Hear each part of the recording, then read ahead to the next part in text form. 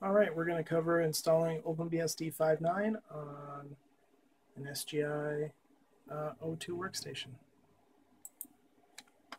So we're going to choose local CD-ROM. You can install multiple ways, but CD-ROM is by far the easiest.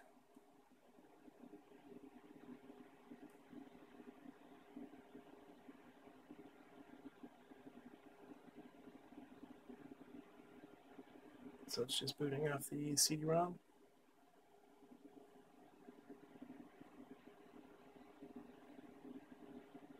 There we go.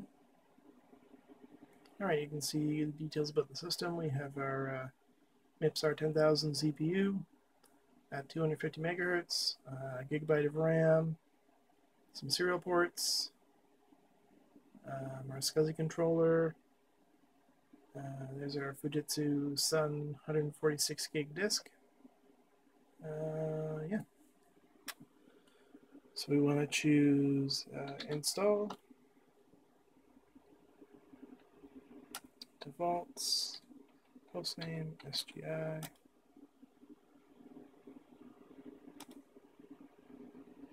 DHCP, no IPv6, all in there. We're just going to put in our root password.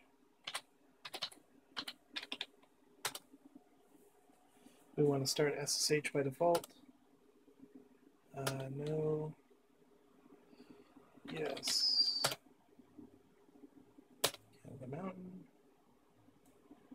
SD0.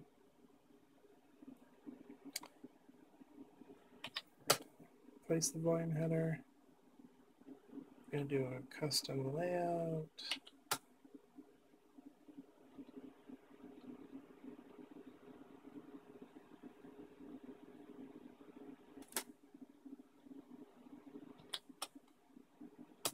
So we're going to do D, add.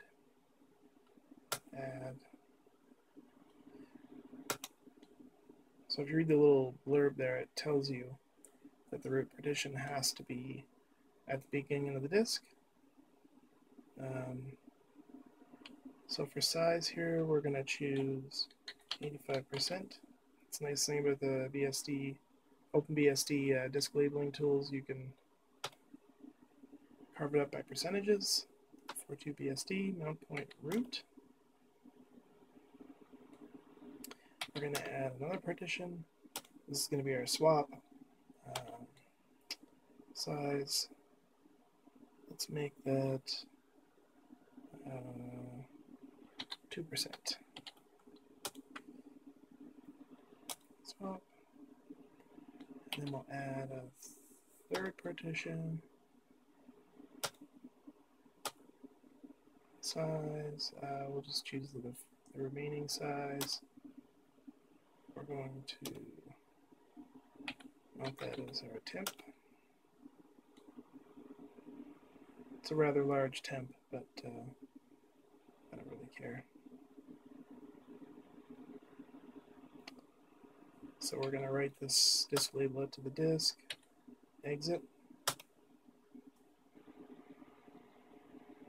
So there we go. All right, so the source for our software sets is still the CD-ROM. So it's going to spin up the disk and look at the software sets. And the path is 5.9 SGI. So these are the default install sets. If you don't want X, you can remove the stuff that's prefixed with X. Or if you don't want compilers, for example, you can remove the comp5.9 package, but I'm just going to choose all of it. Now, I don't know if this is an oversight or if it's intentional, but the SHA-256 signature file is missing from the ISO. So if you don't type yes here, it won't install because it can't verify cryptographically that the packages are legitimate, but we'll trust them.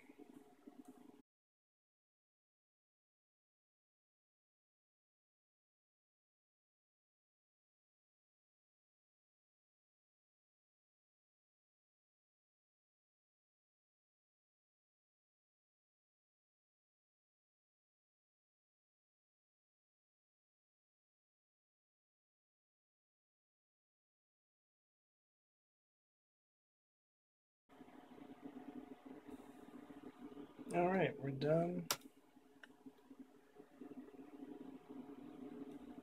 So now it's just populating the dev directory with all the device nodes.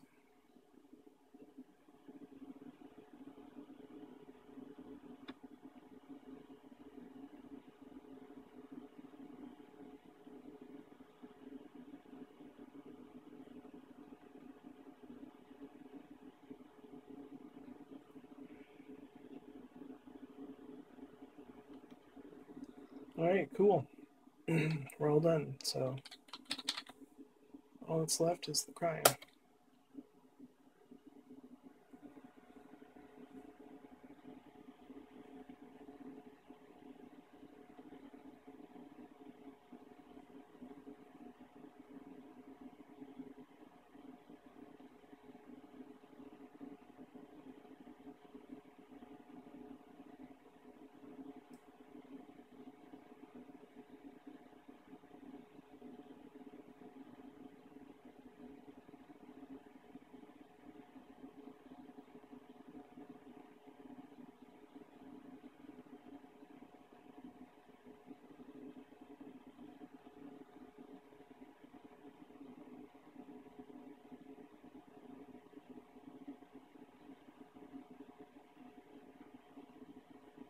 Alright, we're booting off our disk.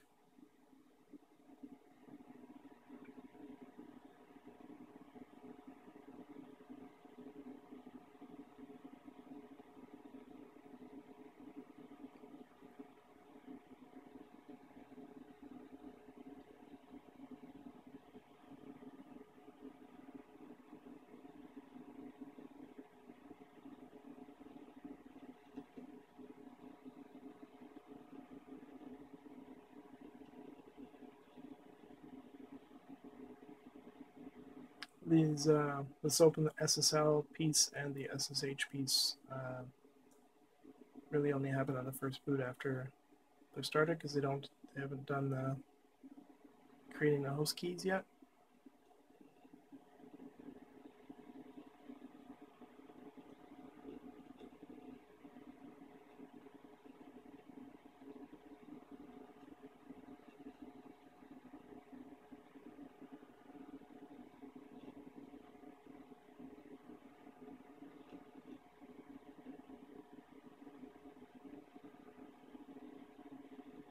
Cool. Log in.